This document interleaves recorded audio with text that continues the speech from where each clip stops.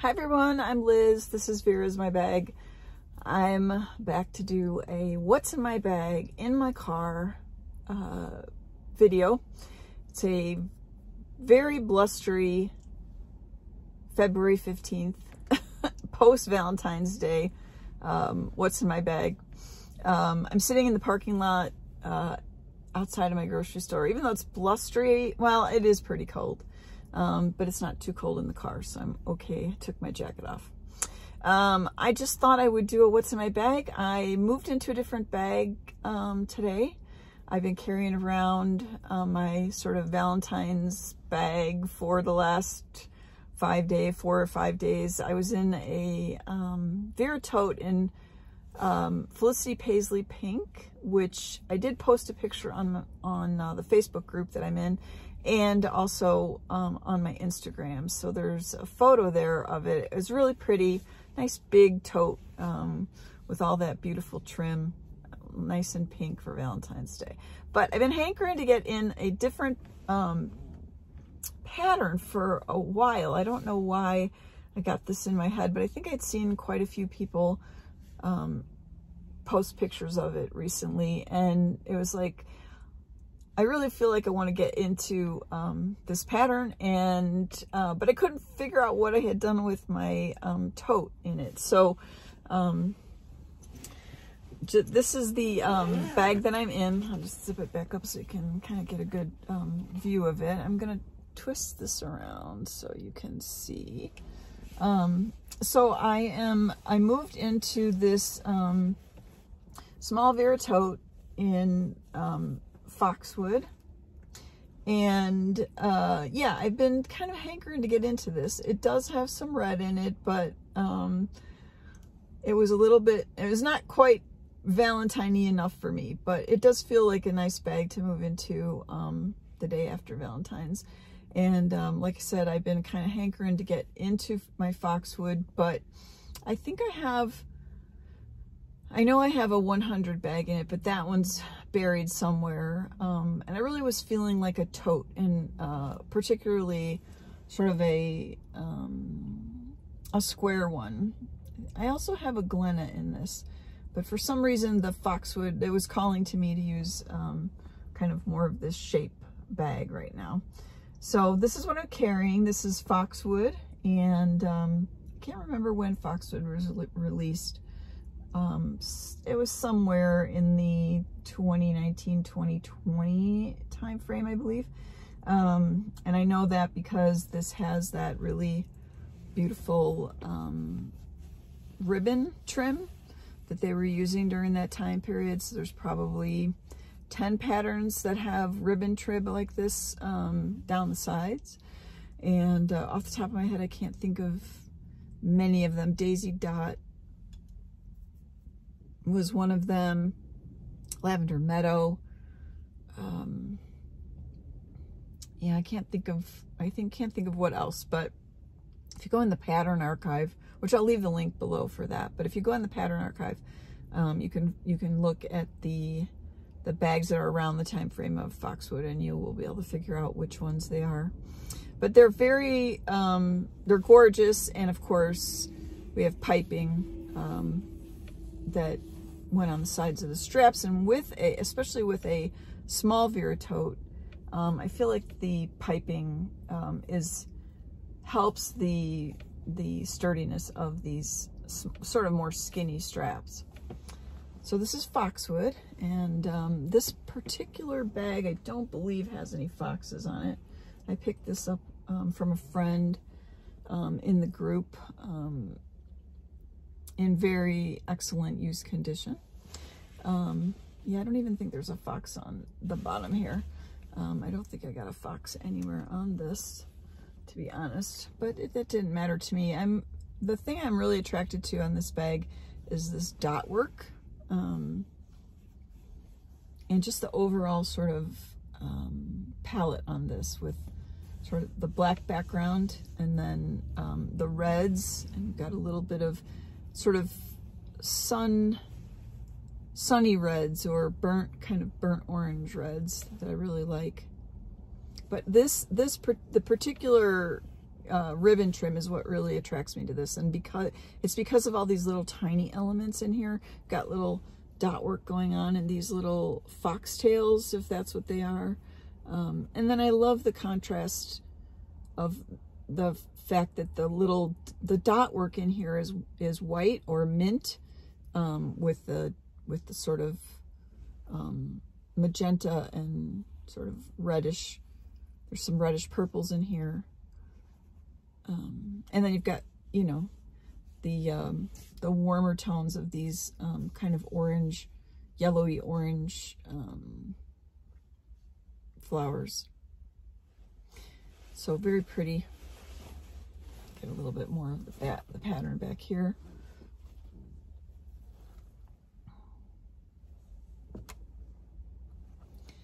This flower is not so, it's not bothering me too much. I like that it's kind of centered on here. There are there's one other flower that is not my favorite, and that is this one here, which is just, I don't know why this one, it's just too kind of obnoxious. There's like all this delicate patterns, really nice. And then this is just sort of, I don't know, to me it just doesn't go in the pattern. But I know they like to stick like big flowers in the patterns, like one or two. So yeah, this was, at least it's on the side and I don't have to deal with it. I really like this one here with sort of the bluish and the white. All the white in this really gives me that good contrast. And then of course we have this really nice silver kind of plastic zippers. They're not the hard metal that catch your hands. And I really like it because it's, you know, that very soft, easy to pull zipper on there. Got the black ribbon, which does not say Vera Bradley. So at this time frame, I guess they weren't using that. So anyway, I just thought I would show you what's in here. This is the small Vera tote, which is, I really like all the Vera totes, to be quite honest. I don't think there's too many bags that I'm not a big fan of. I think probably the triple zip hipster in the cotton, I'm not that big of a fan, just because I carry a little bit more and it's a little bit too a shallow bag. But most other bag styles I have ended up really liking. It wasn't that way in the beginning though. They all kind of started growing on me. All right, so let's take a look at what I have in the bag. The bag's got this sort of recessed zipper here. And then the hidden pocket, which you can see a little bit of the interior pattern there. So it's got a nice hidden, recess. And, you know, with the recess, you can end up having a little bit more. So this will push up if your bag is a little bit tight and it's got too many things in it. So that's always a nice feature. It is open ended, like you can get your fingers down. It's not completely closed on the ends. It's got the little bit longer tail of the zipper with the foxwood material on there. So we'll open this up. This gives you a little peek inside what I'm carrying in there, and you can see that really pretty pattern in there. I can never remember, I believe it's called fauna, but I can never remember the first word in that for that pattern that's in there, but we'll look at that a little bit more closely after I get everything out of here. So this is a really gorgeous pattern. If you can find any of it, it's just really a great collector's piece.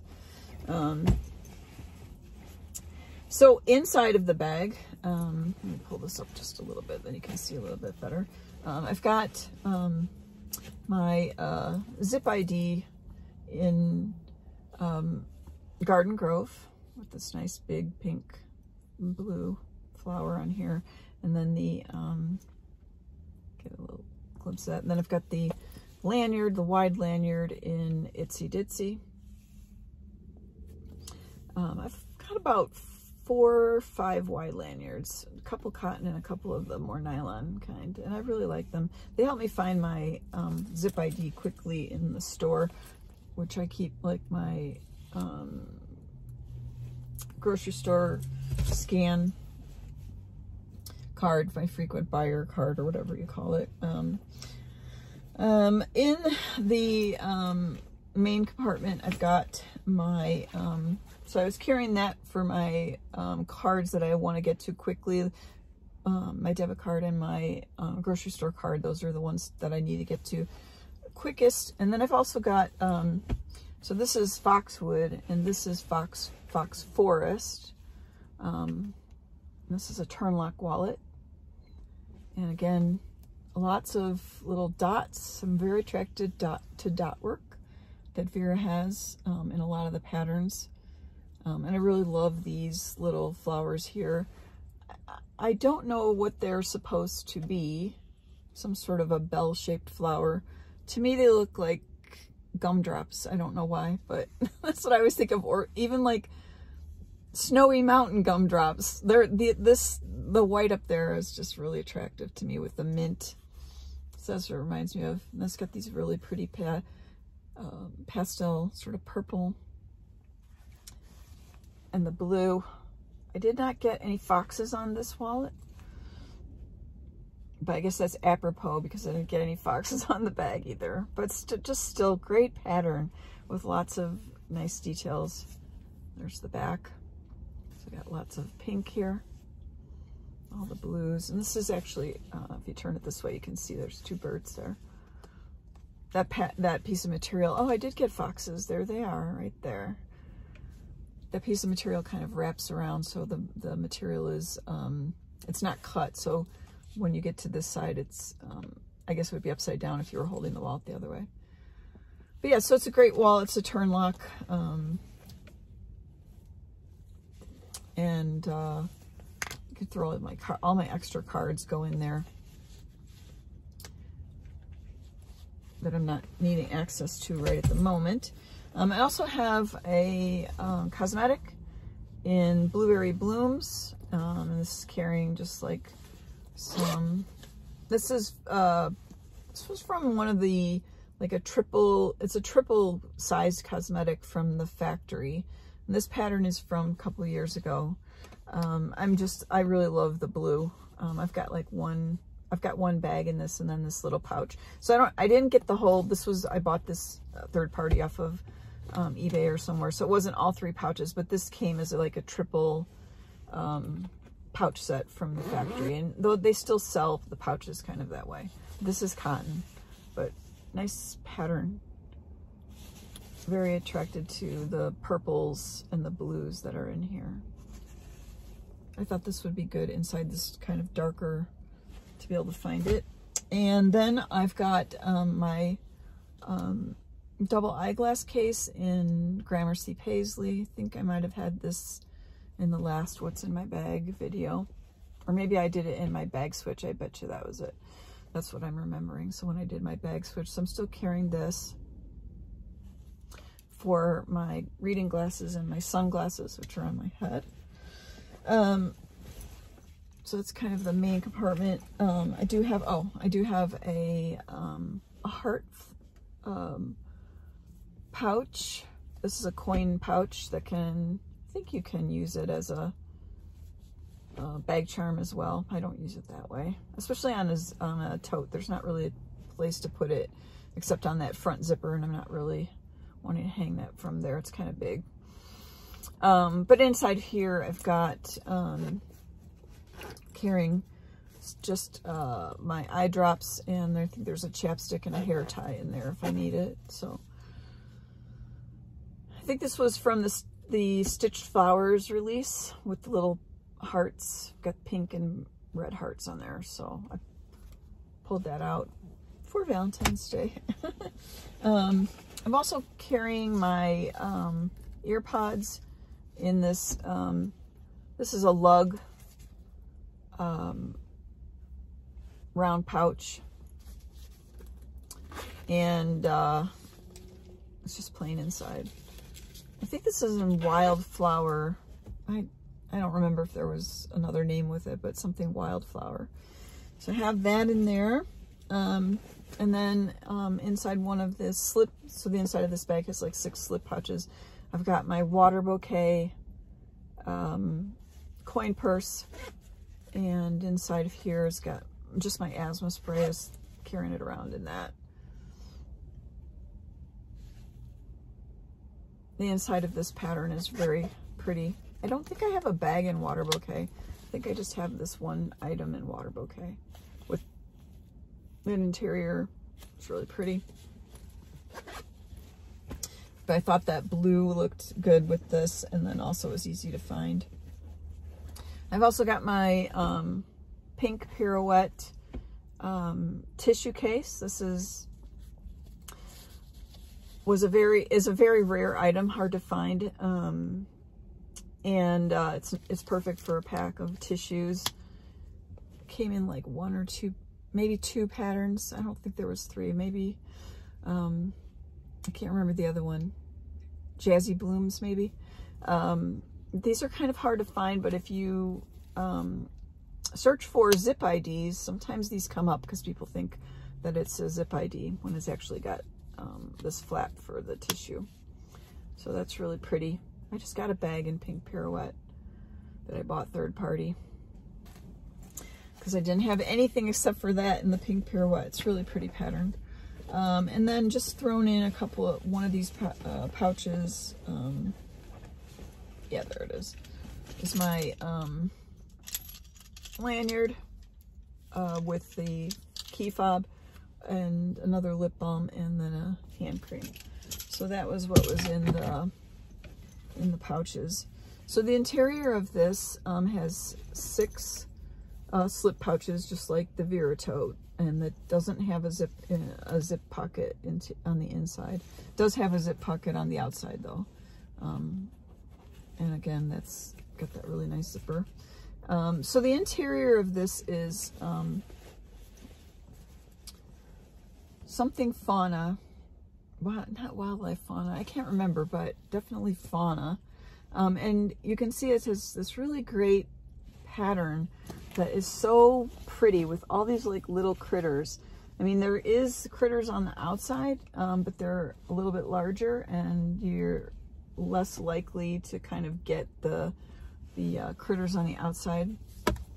Or is this, oh no, he's cut off. So you get this little squirrel here. Do I have a bigger one on the back? No, I didn't get one on the back. I did get a hare, a rabbit there. Yeah, so a lot of the critters on the exterior were kind of cut off. But on the interior, there is these little nuthatch. They look like a nuthatch to me, but they might be a woodpecker. And there's a squirrel there. So the pattern is more of this sort of light lavender, sort of purple floral with some sort of wheat or yellowy colors like blended in. And then all the little critters are in color. So you've got the squirrel there. There's the little nuthatch cardinal. This is, looks like a pheasant or a quail. Yeah, I think it's a quail. To me, that looks like a quail. Let's see what else. Got more rabbits here. Got like a blue colored rabbit. And then there's a little mouse.